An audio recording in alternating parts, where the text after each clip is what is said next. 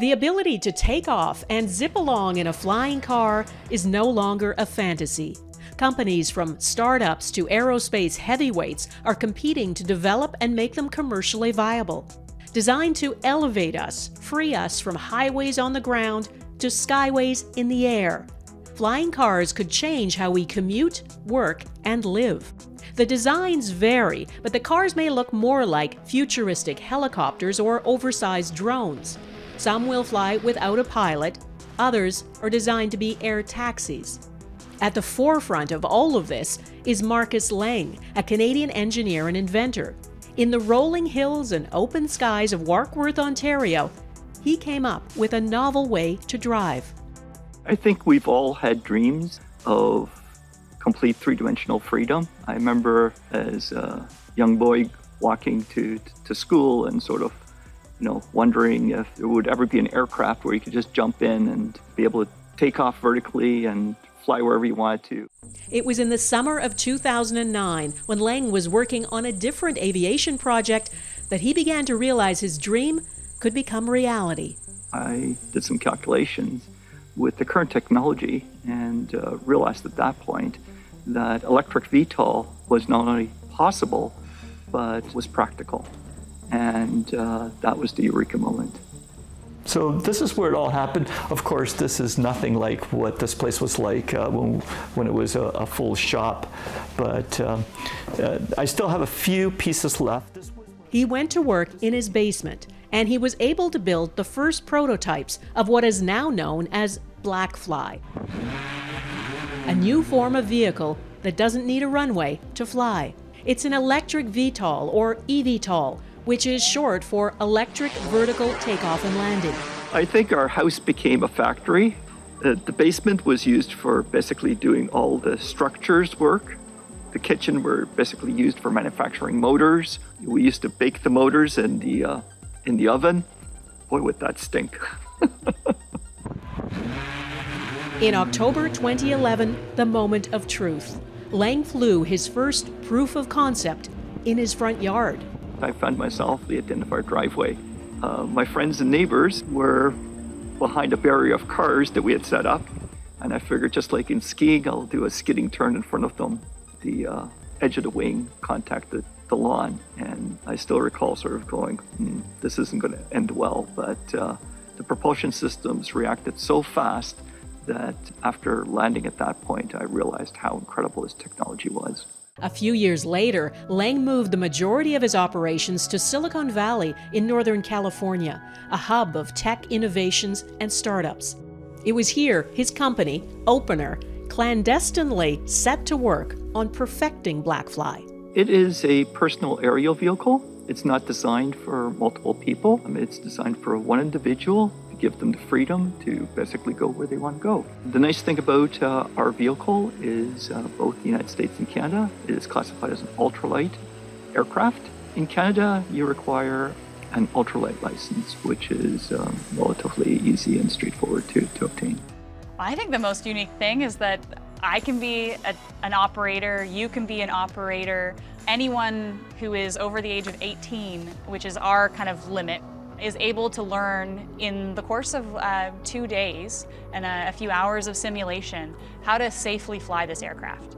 So that is something that is exceptionally novel and really incredible to be able to give that type of experience to regular people. What RPM are the motors running at right now? Christina Menton is the Director of Operations, Flight Testing and Propulsion Lead at Opener. So the aircraft is almost exclusively made from carbon fiber. The wings and the fuselage are made from carbon fiber. The propellers are carbon fiber. We have electric motors that we build ourselves in-house and have designed in-house.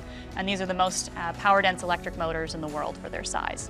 They're about 4.5 pounds and are just over 25 horsepower.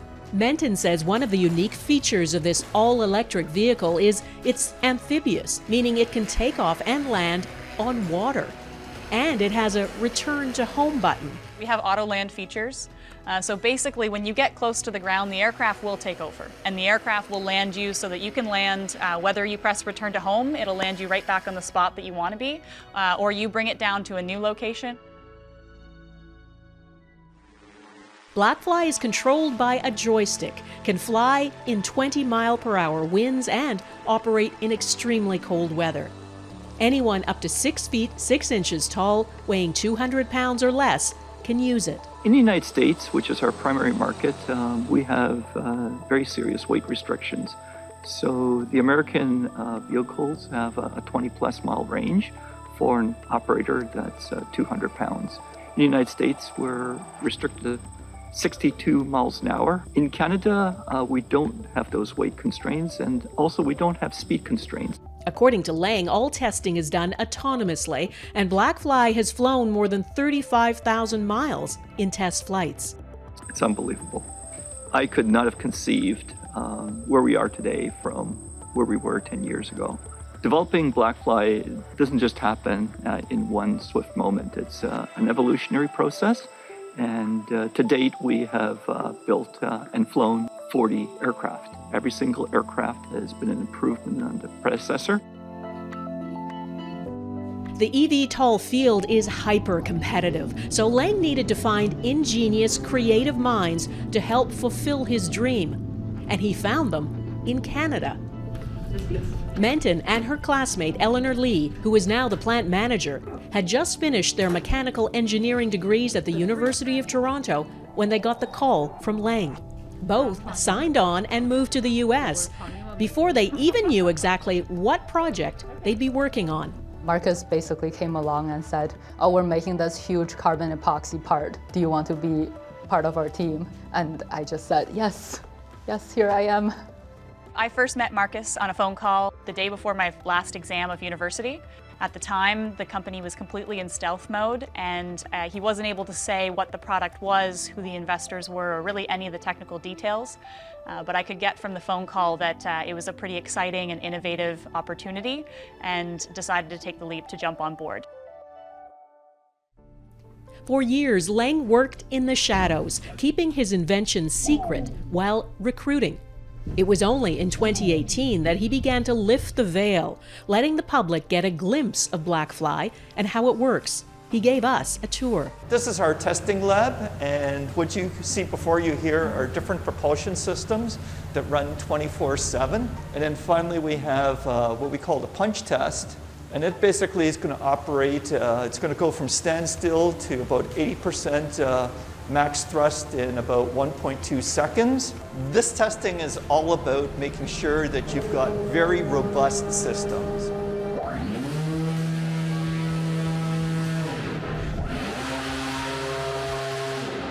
That was some thrust, for sure. It works, I guess. It works.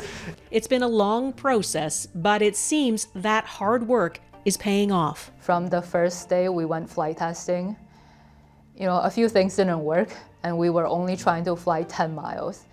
And over the years, as a team, we've flown 5 miles, 10 miles, 30 miles, and at 10,000, 20,000, 40,000 miles, and we flew in front of 60,000 people. Like, that's incredible. So all of that has been my personal success and also the success of the company, and I'm really proud to be part of this. Here she goes! In July 2021, at a rare public appearance, Lee, Menton, and Lang flew Blackfly at a popular aircraft show in Oshkosh, Wisconsin.